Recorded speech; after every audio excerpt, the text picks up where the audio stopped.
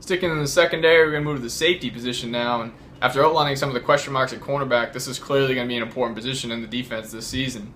We'll start at free safety, where a guy to keep an eye on is Saquon Hampton. I thought he progressed really nicely last year as a redshirt freshman, and he has the athleticism to really do what Chris Ash wants out of his free safeties, where you really want your best cover man to be playing. Another guy in the mix at free safety would be Kai Hester.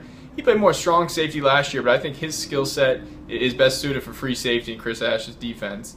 At strong safety, I think you'll see a battle between two experienced guys in Anthony Chaffee and Devon Jacobs.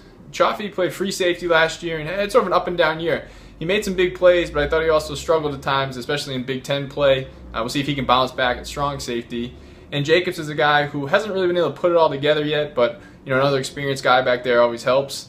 Ronnie James will also be in the mix at safety after moving from cornerback. Not sure yet if he'll be at free or strong.